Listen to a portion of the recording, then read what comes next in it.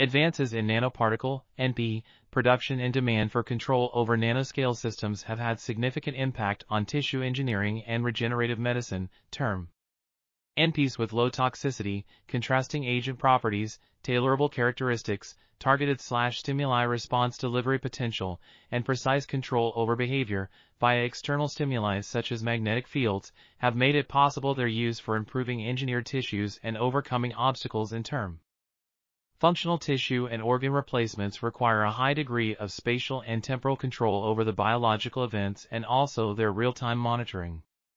Presentation and local delivery of bioactive, growth factors, chemokines, inhibitors, cytokines, genes etc., and contrast agents in a controlled manner are important implements to exert control over and monitor the engineered tissues.